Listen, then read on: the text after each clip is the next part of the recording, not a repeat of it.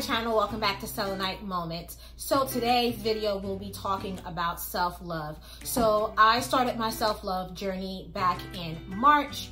How it all came about, I had a reading during the weekend of my birthday, and during that reading I was told that I need to work on my self-love, and I already knew that was something that I needed to work on. It was just like a confirmation.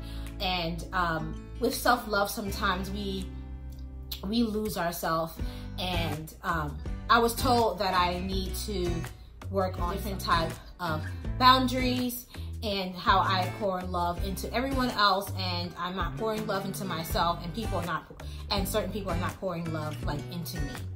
So during this journey, and like I said, I've started this journey back in March, I'm just going to share some of the things that I've done that helped me along this way, and do know that I am still going through this journey. I hope that the things that I'm going to share with you will be able to help you on your self journey. I said to myself, this is a journey, it's not a race, and I have to be patient with myself and to know that I didn't develop these feelings of not having the self-love overnight. And I know that me creating this self-love for myself will not happen overnight, and that I need to know that this is a journey, and there'll be some good days and there'll be some bad days, and just to know, just to keep pushing forward.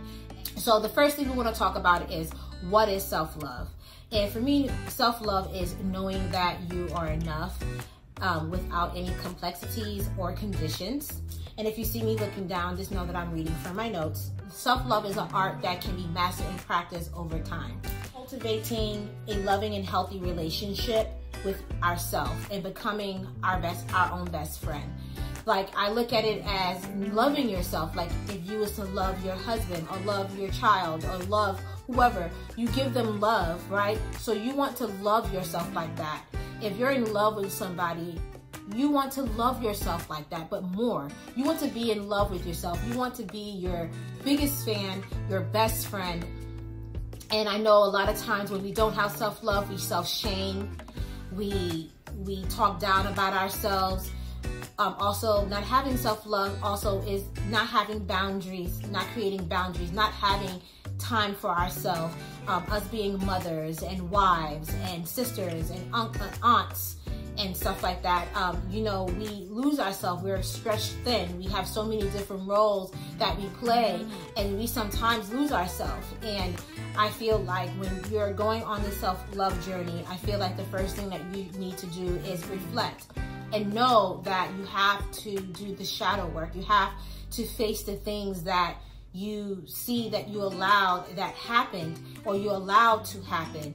And I'm not gonna lie, I cried a lot. I was like, wow, I just can't believe that I allowed that to happen, or I can't believe that I continue to let this go on, or whatever the case may be. You're gonna cry and you're gonna be upset with yourself, but don't talk down to yourself. Just know that this is a healing process also, and that along the way, you're going to cry, you're going to be sad, and you're going to be happy. But just know that it's a learning process, and please be patient with yourself. I had to learn to be patient with myself. I definitely recommend you journaling this self-love journey, so when you're actually to the end and you're done, even though self-love is something you'll have to work on all the time, and when you get to the point where you are in love with yourself again and you're your own best friend, you can go back and look back at that journal and see how far you've come. And another journal that I decided to buy is the 5-minute journal. Okay, so this is a gratitude journal. So with self-love, you always want to start off with anything. You want to start off with gratitude. You want to give out that love. So this journal is basically takes 5 minutes. It breaks it down from day, and it breaks it down to night. So it always starts off with a quote, and like I'm looking at this quote right now. It says, "The greatest of human emotions is love. The most valuable of human gifts is the ability to learn. Therefore, learn to love." And then it'll say who it's written by, and then the first 3 letters will say, "I am grateful for," and you'll put down the 3 things that you're grateful for that day. And then the next thing will ask, what would make today great? And you write down 3 different things that will make today great. and then you'll do your daily affirmation as in I am. And it has a couple of lines that you can write down your affirmation for the day. And then when you come back at night, before you go to bed, the 3 amazing things, you write down the 3 amazing things that happened today, and then you write, how could I have made, the next thing is, how could I have made today even better? The whole thing about having the gratitude is basically putting that gratitude out to receive love and showing the universe that you are grateful for certain things, and it starts your day off really well, and it ends your night off well as well. And like I said, it's only 5 minutes, and I'll have a link down below to where I bought this from, which is on Amazon. The thing that I incorporated was I brought waist beads, and I'll probably just insert a clip or something of waist beads, but I definitely incorporated some self-love waist beads and that I put around my waist that gives me that energy of self-love. I then incorporated a book, and it's called Pussy Prayers, and it is a sacred and sensual ritual for wild women of color. So this book is basically just like, it's like sister girl talk. It's like a book like you're just talking to your sister, you're just talking to your friend, your best friend. It's just like girl talk. I really like this book. It talks about the healings of the trauma and the power of the pussy, basically. Okay, excuse my French. It just basically talks about us as women, you know, how, you know, we are strong and we can create life, and it talks about the different things growing up that they told us to be ashamed of, and it just basically helps us. This book definitely helps you be able to heal from different types of trauma and to be able to know that you are magical, and the fact that you can actually create life, you can carry life and create life, makes us very strong as women. And this self-love video is also for men as well, but I'm going to gear it more to our women, okay? So I definitely recommend this book. I will definitely link this book down below. I bought this book as well off of Amazon. The next thing that I want to talk about is the self-love workbook for women. I really love this book. This is a very good interactive workbook. It breaks it down of what is self-love, how is what is self-love to you, and it basically lets you know that self-love is more than just getting your nails done and getting your massage and getting your nails done and getting your hair done. That's nice and all, but we want to work on the internal. Self-love is working within, and it's okay to work on the outside, but we want to work within. And so this book breaks down like working within yourself, looking within yourself, and it has all different types of activities. It talks about the different lessons. It tells you how, you know, different types of meditation, notes to your younger self, strength. I definitely recommend this workbook. I brought this off of Amazon as well. I'll link it down below. So these are just some of the things that I utilize. I do work with crystals like this rose quartz, which is connected to your heart.